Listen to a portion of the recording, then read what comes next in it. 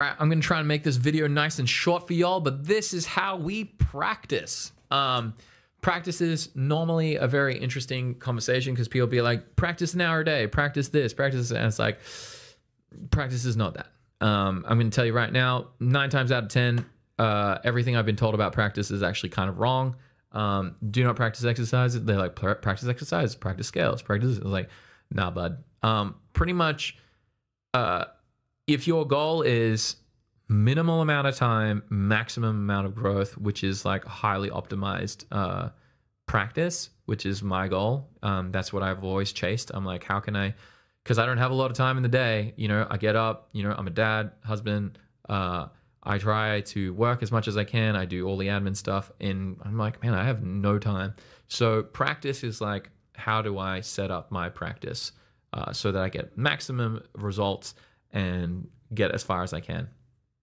Now, with practice, you don't need to put in a lot of hours, but you do need to do it right. So practice definitely is a skill to hone, and you want to work on the skill as much as possible. Now, I've got the 5 steps that I have in the school post, so I'll just read them out to you guys because I made sure I got my key points nice and clear for y'all. So I got a script. Look at me go. He's improving. Step 1. You now need to figure out what are you trying to get better at today. So you have set your goal of whatever you want to achieve, but today, where are you at and how can I get 1% better at what that is? Now you need to definitely walk in with a plan. If you do not come in with a plan, you are planning to fail. You need to be like, okay, I am going to jump in and I am going to absolutely slay and do this. Now, when you come in, 1% improvement is the goal. Like just get better 1% at whatever it is you need to do. You don't need to be doing any like, I need to be able to play the whole song by the end of the session. No, just 1%, pick it, nail that thing, and you're good. So that goes on to step 2, which is 15 minutes. I would say 15 minutes is a really, really good. It's enough time for you to jump in, assess what you need to do, and it give you enough time to really like build the brain connections towards growth and develop like a little bit of progress. You want to be zoned in, as focused as you can, phone on silent, like no distractions, jump in, be like, this next 15 minutes, I am all in. I am going, if it is as dumb as like, I mean, I kid you not, this is going to be my practice. My guitar's not plugged in, but this is my practice for, I need to be able to, what's the line? Oh, something like that for the Little Wing, Stevie Ray Vaughan. I know he jumps in and he does like this hammer on pickup, hammer on pull off thing. I was like, I gotta really like nail the. I gotta practice getting up that speed. I would just do that for like 10 minutes, nail it, and I'd be like, cool. I got a little bit better at that today. Let's move on. Move on with your day, especially if you guys have day jobs and you have your lives. 15 minutes is all you need. You do that 15 minutes, absolutely legendary. Now, at the end of that 15 minutes, if that is your limit of how much you can do, you move on to step 3, which is record it. So you finish your practice, now record where you are at in that moment.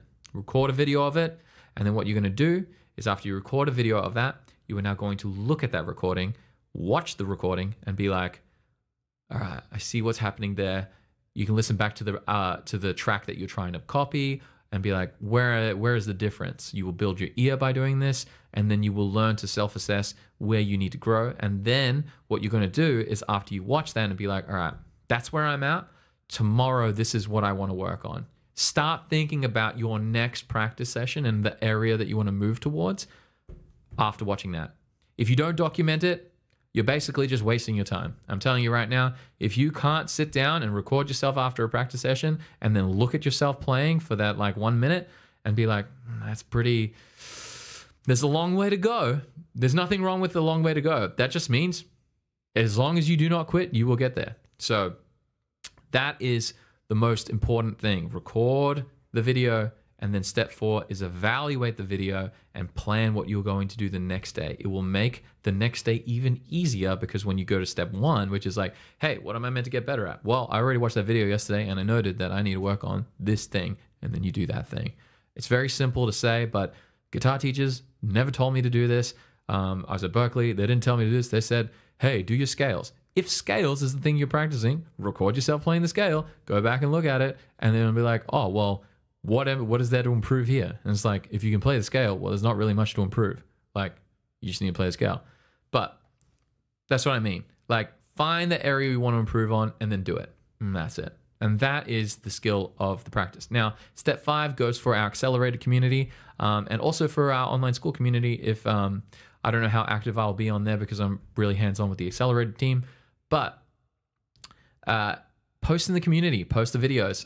You have this extra piece of leverage that you can pull on, this lever called community.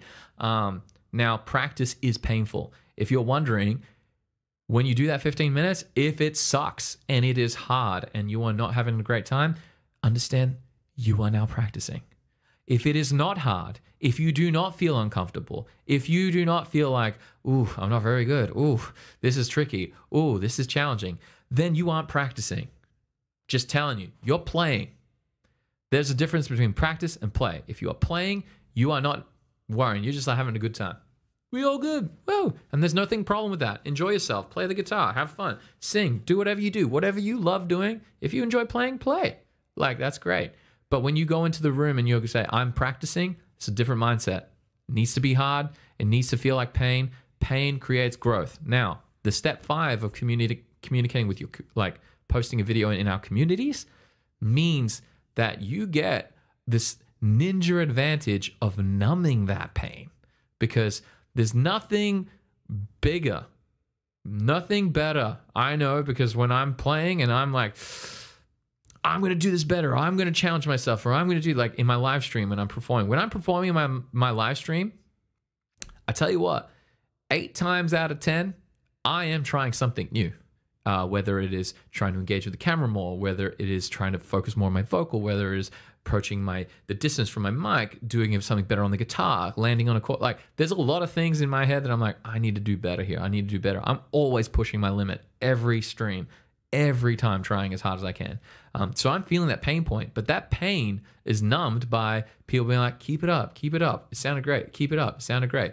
You know, like, and that's what our community is there for. Our community is going to be like, you're not going to see the wins. You will not see the wins that you are doing, but our community will. Our community will watch you win, and they will be there to be like, dude, you're winning, or dudette, you are winning. Keep it up. And we are going to be there to support you and achieve your goals. So that's all I have to say when it comes to practice.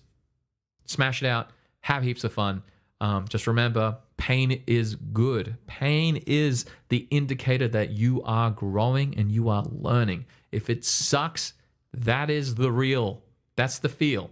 Okay? If it's easy, then anyone can do it. If it is hard, then you're like, yes, I'm moving forward. I'm moving forward. Because trust me, no one wants to do the hard thing. Especially these days. No one wants to do the hard thing. You definitely want to like push yourself. All right. That's enough for me. I'll see you guys in the next video, and I can't wait to see you guys continue killing it in the community. All right. Stay safe.